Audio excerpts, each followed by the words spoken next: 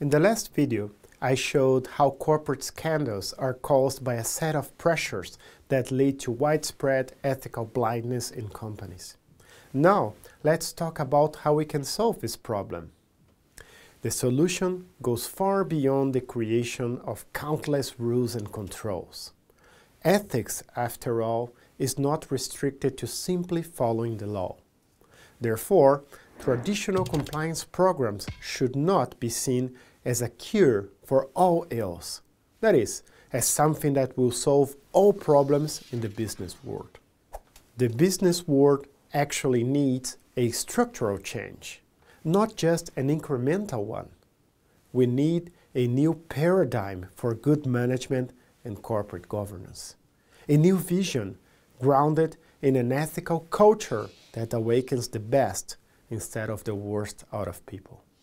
This pyramid summarizes this new paradigm very well. The first link that sustains it is the ethical culture, which represents the formal and informal value systems promoted by the company to stimulate ethical decisions. The formal system is represented by the organization's documents and procedures. The informal system, in turn, is represented by the implicit signals on the expected behavior of employees on a daily basis. They are the unwritten rules of the game, the social norms to survive and succeed in the company. It is critical that these two systems are always aligned, since it is this alignment that determines the quality of the company's ethical culture, and therefore prevents unethical behavior in any organization. Let's go back to the pyramid. Please note that the implementation of an ethical culture depends on virtuous leadership. Leaders are the main responsible for the behaviors that proliferate in organizations. There are two classic profiles, the military leader and the mercenary leader.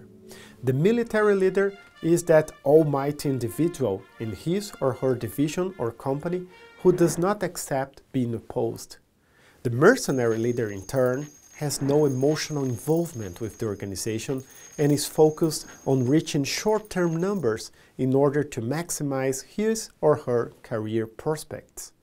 Consequently, he or she tends to generate huge long-term liabilities for the company. These needs to change. It is essential that companies have missionary leaders. That is, mature people that pursue a larger mission and leave a positive legacy for all stakeholders. Individuals with intelligence not only analytical, but mostly emotional, moral, and systemic. I'm talking about leaders motivated by the willingness to serve, not to be served. Leaders who are able to display empathy, humanity, cooperation, intuition, and appreciation of relationships, elements traditionally associated with women. The third link at the bottom of the pyramid is diversity and inclusion. Intellectual, cultural, educational, age, race, and gender diversity. This broader range of people leads to different worldviews in organizations and, consequently, to better decisions. Finally, there is the critical issue of organizational purpose, which is a clear and concise statement about the difference the company tries to make in its country or in the world. Pursuing a genuine purpose on a daily basis is a tremendous source of energy, motivation, loyalty, and cohesion among employees, executives, and other stakeholders.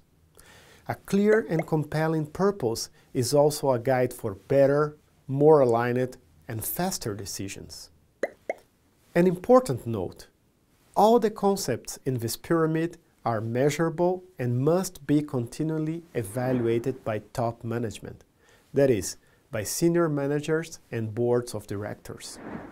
This new vision for good management and governance will make all stakeholders of the organization, including its customers, to feel part of a noble cause aligned with the common good.